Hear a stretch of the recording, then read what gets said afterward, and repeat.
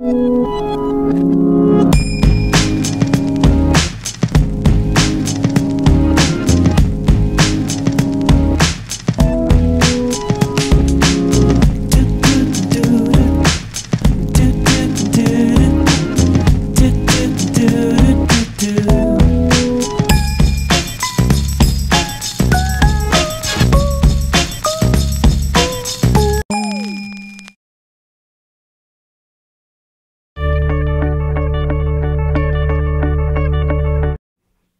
everyone, today I have a review for an application on the MacBook that I believe will save a lot of people. The application will extract music from your iPod that you did not purchase. If you plug your iPod into a computer that you do not have your music on or that you did not sync it from, you say like transfer purchases, it'll only transfer the music that you bought from iTunes. So let's say you bought music from Amazon or Rhapsody or any other music place. They will not be transferred. And if you would go into Finder or Microsoft Explorer, you will not find them in there. But if you download this application, it'll extract every single song that you have on your iPod so that you could put it on your computer and save your iTunes library. So, first I will show you guys the website. It is xpod.joynt.net. Pretty much, I never really read this stuff, but I just click download, and once it's finished downloading, it's here in your downloads folder. I don't need Safari anymore, so here it is. Just open that up, and if you're planning to keep this application, which I'm really not because I haven't lost my iPod library, I just found this on the internet and thought I'd do a review on it. Just open it up, and it always asks for that. Just click open, and there it found my iPod, and this expands if you have more than one.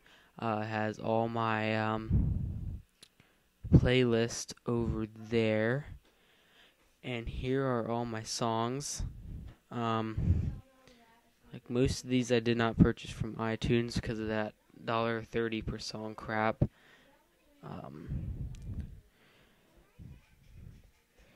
So let me see here. I actually did not try this yet, but okay, here. Jack's Mannequin Dark Blue. I did not buy this song, so I will hit extract. Here you can change all this stuff. I'll just type in Jack. So then it would be jack.mp3.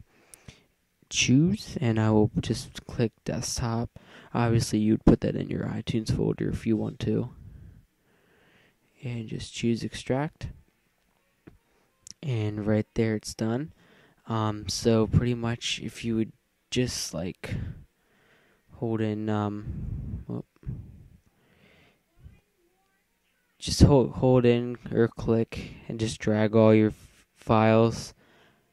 You could do them all at once, I guess. Or maybe not. I guess this would be fine for a couple of songs.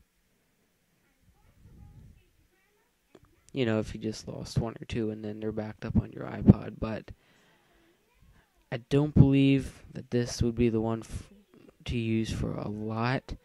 I had found some other ones, so maybe I'll do some reviews on those. Just look at my channel. Okay, so here is the MP3. So as you can see, it worked. It completely extracted it from my iPod onto my desktop, and it It's here in iTunes.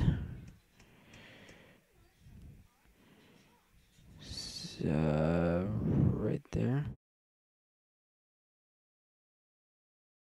Pretty much kept the same quality. The quality didn't degrade at all.